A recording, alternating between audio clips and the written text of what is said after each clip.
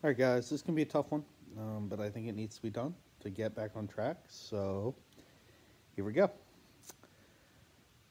I know y'all have been following Project Big Ben, been really excited about it. I have been too, for a long time.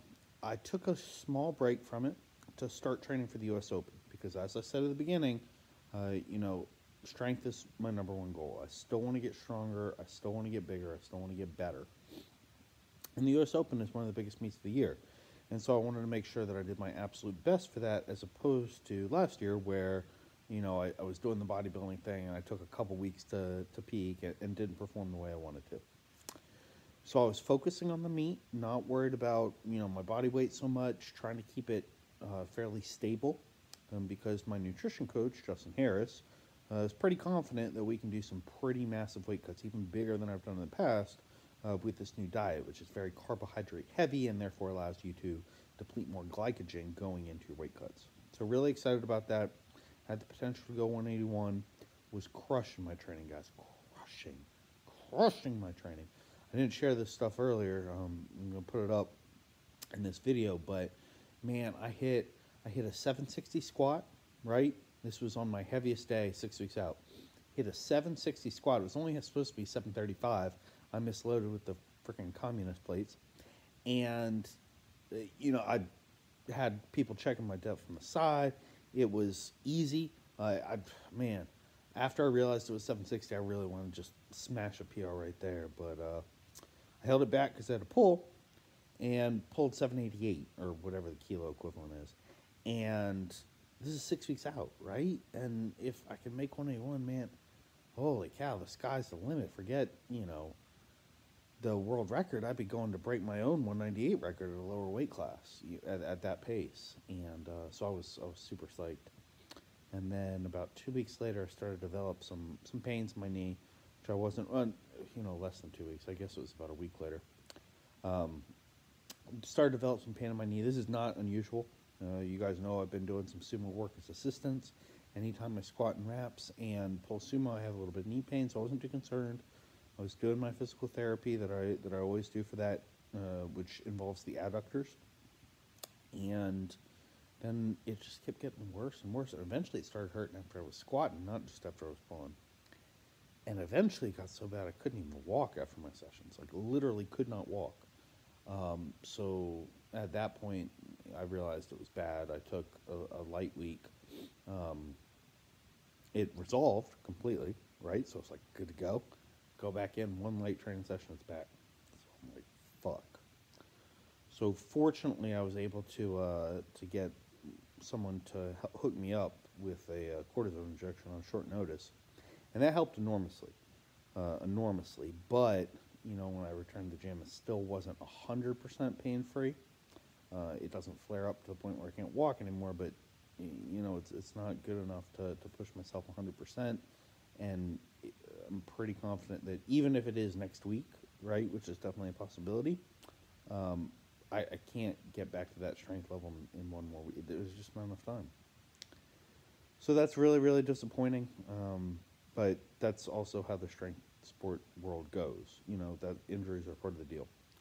And so I've really been struggling to deal with that mentally and physically. The physical part is obvious, but mentally to me this has really been devastating. And I try not to dwell on the negative, but man, it's really torn me up.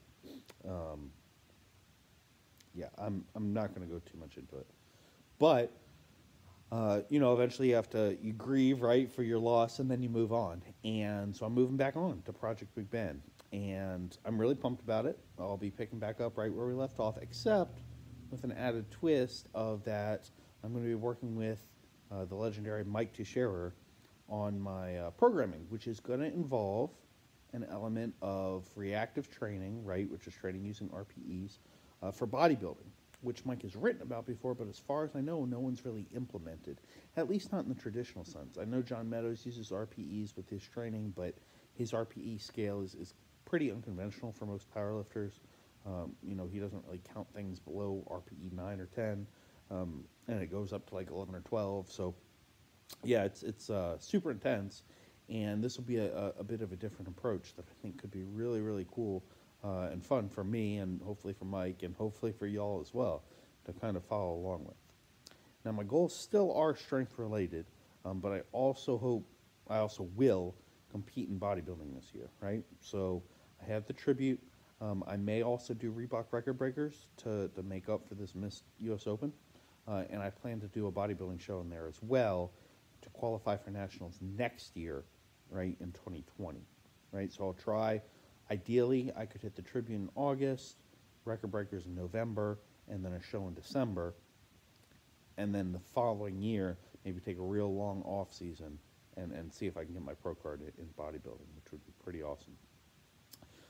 Personally, I would like classic physique. I really love the look of the classic guys. I love the feel of the classic era, but I also realize that my build is probably better suited for open, and more importantly, talking to Justin, he's like, look, man, as soon as you actually let your body grow for once, 190, which is my weight cutoff for classic, that's going to be a pipe dream, right? Like, you're going to blow up to 230 at the same body fat in 8 weeks, and then we're looking at 240 for when we start to prep for the show. So, obviously, 240 at my height, which is about 5'8", is open bodybuilding. It would be pretty sick to get there, but at the same time, oh man, I love strength so much. I think that's always going to be my number one priority. It might change, going forward, but for right now, that's the focus.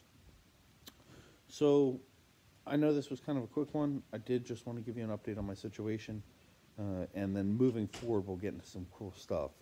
Speaking of cool stuff, one of the subjects that I do want to start being more open and honest with you all about, not that I've been dishonest so far, but I think I've avoided largely the use of performance-enhancing drugs in sport, and I'm not sure that's a good philosophy. I've done it because I don't want it to impact other potential areas of my life, like my future in academia. But at the same time, in the position that I'm in, I think it's pretty unique in the ability to help people who are going to use these anyway, to use them in a more safe way, hopefully, with a doctor's supervision, which is obviously what I do. So if you have questions about that, please do post it below. I'm not going to promise that I'll answer all of them, but I will try and start diving deeper into this topic, because I do think it's an important one for people's health and longevity and happiness. So I think that wraps it up for today, y'all. I know it was kind of one filled with ups and downs. If you're a fan of Project Big Ben, you're probably psyched. If you're hoping to see me at the Open, trust me, you're not as crushed as I am. But onward and upward, you gotta have that extraordinary resolve and keep going. So that's what I'm gonna do.